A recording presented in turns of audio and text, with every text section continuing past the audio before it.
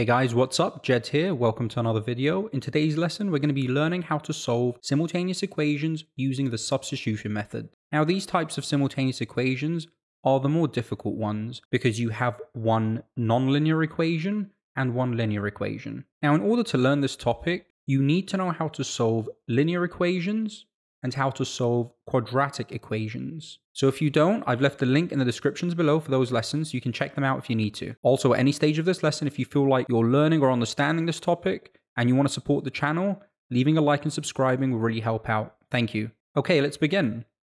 So in our first example, question 1, we are being asked to solve the following simultaneous equations. We have a nonlinear equation and a linear equation. Your first step is to rearrange for y or x in the linear equation. It's your choice to rearrange for y or x. However, sometimes it's beneficial to rearrange for one rather than the other. Let's take a look at this example here.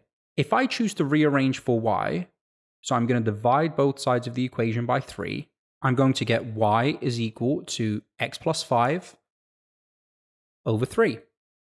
And if I choose to rearrange for x, I'm going to get 3y minus 5 is equal to x, because of course we subtract 5 from both sides to isolate the x. And if you just take a look at both of them now, rearranging for y gave me an expression that is a fraction. However, rearranging for x just gave me an expression. I'd much prefer to work with this expression here than with the fraction. Although if you do choose to work with a fraction, you will still get the same answer in the end. However, with time and practice, you can rearrange for y or x intuitively in your head and make a decision from there. So now that I know I'd rather rearrange for x, that's going to be the first step. So I'm just going to rule off and I'm going to proceed with my first step. So I'm going to subtract 5 from both sides, and this is going to leave me with 3y minus 5 is equal to x. Step 1 done.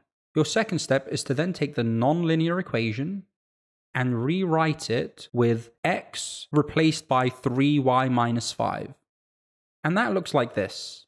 So my first term is x squared, and like I said, I'm not going to write x, I'm going to write 3y minus 5 instead, because it is equal to x, and therefore we can substitute it into x. And that looks like this, 3y minus 5 squared, because of course we have x squared here. And then I'm going to add y squared to that. And this is going to equal 5. Okay, that's the second step. Your third step is then to expand this and simplify. So let's go ahead and do that. So I'm going to have 3y minus 5 multiplied by 3y minus 5 plus y squared, which is equal to 5. Expanding this is going to give me 9y squared minus 15y minus 15y plus 25. And then I have my plus y squared here as well. And this is going to equal 5. Simplifying this expression now gives me 10y squared, because of course 9y squared plus y squared gives us 10y squared. And then minus 15y gives us minus 30y. And then we have plus 25, which is equal to 5. I'm then going to make this equation equal 0, so I'm going to subtract 5 from both sides. Minus 5 there, and minus 5 there. And that's how I like to show my working out. And now this is going to give us 10y squared minus 30y plus 20, which is equal to 0. And the reason I'm getting my equation equal to 0 is so that I can solve this quadratic equation with one of the 3 methods that we've learned in the previous lessons.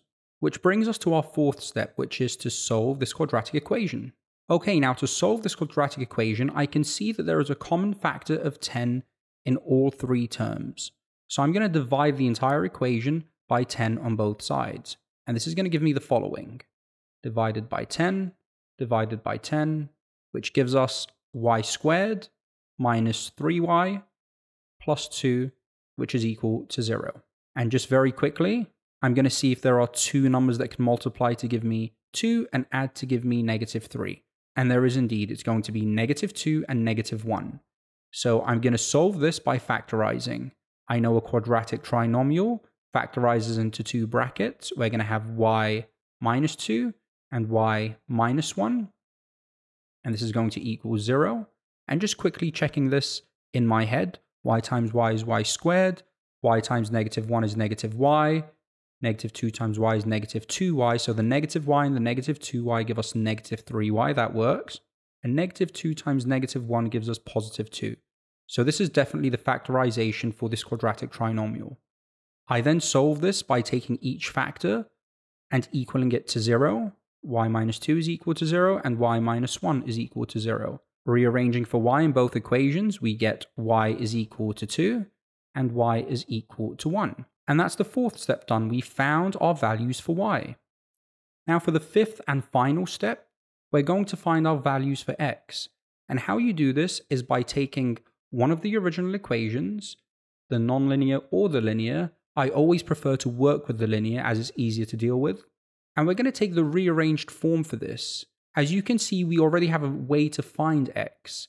X is equal to 3 lots of y minus 5. So I'm going to take this equation here, which is my rearranged version of the linear equation, 3y minus 5 equals x, and I'm just going to write it here. 3y minus 5 is equal to x. And then I'm going to take the values I found for y and substitute them into this equation. So we're going to have for y equals 2, 3 multiplied by 2, and this is how I like to write my multiplication with brackets, minus 5 is equal to x. So we've taken the value we found for y and substituted it into this original equation. And we get 6 minus 5, which is equal to x. And simplifying further, we get 1, which is equal to x. So our first set of solutions are going to be when x is equal to 1, y is equal to 2. And now to find our second set of solutions, I'm going to take this original rearranged linear equation again, 3y minus 5, which is equal to x, and I'm going to substitute the other y value, which is y is equal to 1. So we're going to have 3 multiplied by 1 minus 5, which is equal to x. Simplifying this gives us 3 minus 5, which is equal to x. And simplifying further, we're going to get negative 2 is equal to x. So our second set of solutions, when x is equal to negative 2, y is equal to 1. And there you have it, guys. This is how you solve simultaneous equations where one of the equations is linear and the other equation is nonlinear. If you have any questions, guys, please leave them in the comments below. Thank you very much for watching. We appreciate all the support and we hope to see you in our next lesson. Take care.